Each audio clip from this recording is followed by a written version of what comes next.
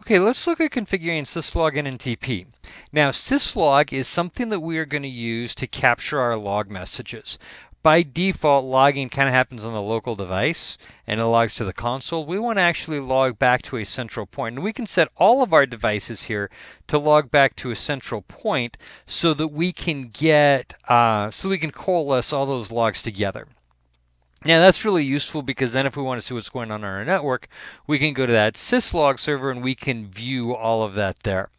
NTP we use to synchronize clocks, and by synchronizing clocks across all of our network devices, then we know that we have accurate timestamps on all of our logging messages. And there's a few other reasons for having synchronized clocks, but that's a big one.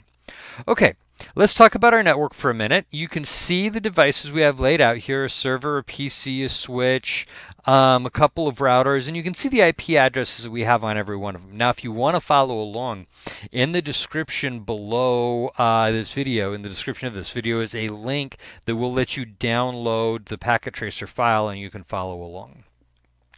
Now, on this server, we have, let me go to services, and we have NTP configured, and you'll see that we have NTP turned on. We're not using authentication at the moment. You can see the time and the date. We also have syslog turned on, but you'll see we haven't captured any syslog messages yet. Okay, let's start with R1. So in R1, I'm going to go to my CLI. I'm going to start by looking at my clock. So I'm going to issue the command show clock.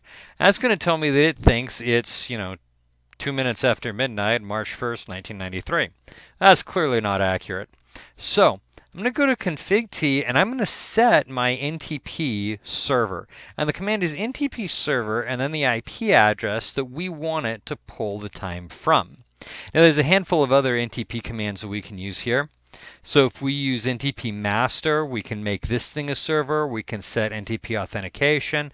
But the only thing we really need is NTP server if we want this to pull time from somewhere else. Now, it takes a little bit for this to happen. So if I do a show clock right now, you'll see it hasn't updated yet. But I can also do show NTP Associations, and that will show me my association. And right here you'll see we have an offset. Well, that offset is the difference between what time the server thinks it is and what time our device thinks it is. Now that will update. We've just got to give it a few minutes. You will see that we have connected with this particular NTP server address. So while we're waiting for that to update, let's come to R2.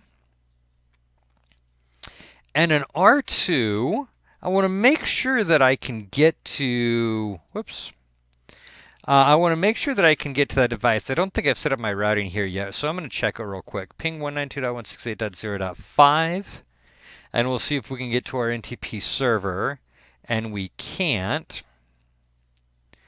So I'm going to issue the command. I'm going to go to global config, and IP route 192.168.0.0. We'll give it a /24 net mask. It's going to go through 192.168.1.1.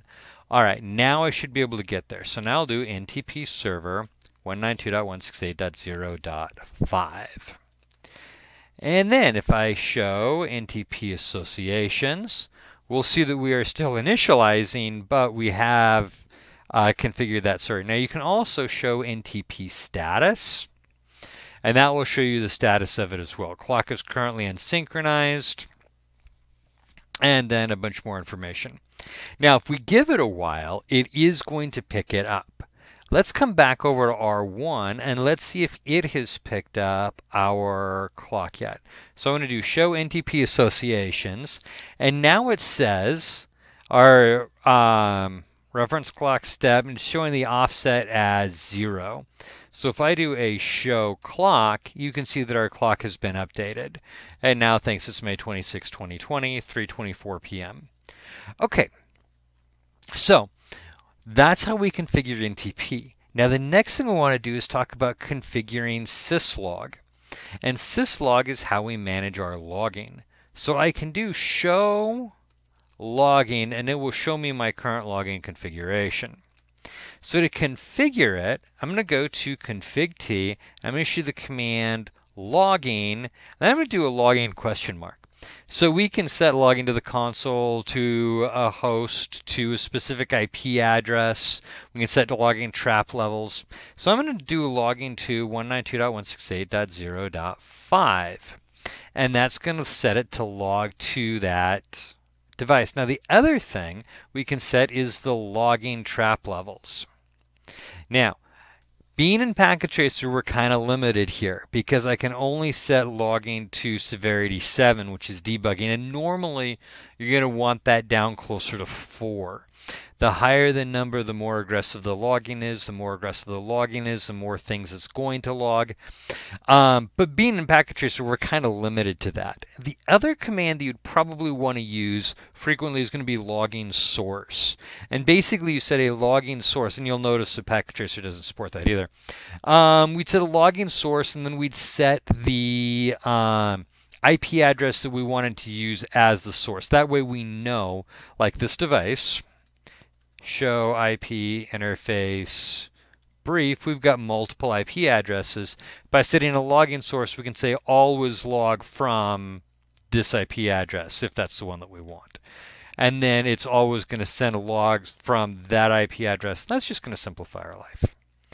All right, now I can log to another device across my network as long as I have IP connectivity to it. So I can come here. Let's do a show clock, and we'll see that that has indeed updated. Config T, logging 192.168.0.5. Now if I do show logging,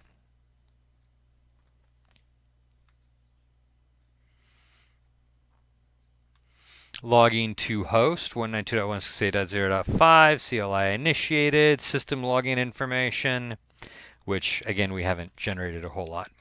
So let's try to generate some. Here you see logging to, which port we're using, auditing disabled, authentication is disabled, 2 message lines logged. Okay, let's check our server here and go to Syslog.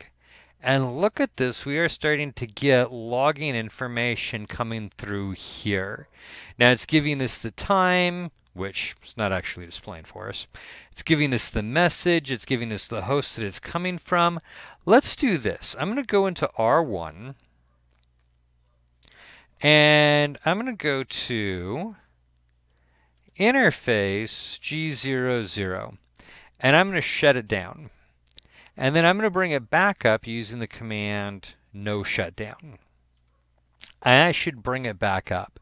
Now if we go back in and we look at our syslog again, you'll see that we now have more information, including interface down and interface up. Okay, so that gives you an idea of how logging works. We now track this information, keep it here, and then we can come into our syslog server and view what's going on our network, rather than having to go from device to device. It's basically an event log for your network. Now, a couple of things we got to know about it. In order for this to work, we have to have a syslog daemon running. And in this case, I've got it sitting on a server. It actually doesn't have to be. You can install syslog, a syslog daemon, or a syslog server on a workstation. Packet Tracer does not support that at the moment. But if you go out and you Google syslog server, you'll find a bunch of them. They're free downloads, and one of my favorites has TFTP server and syslog and a couple of other things running on. And it's great and it's easy to use.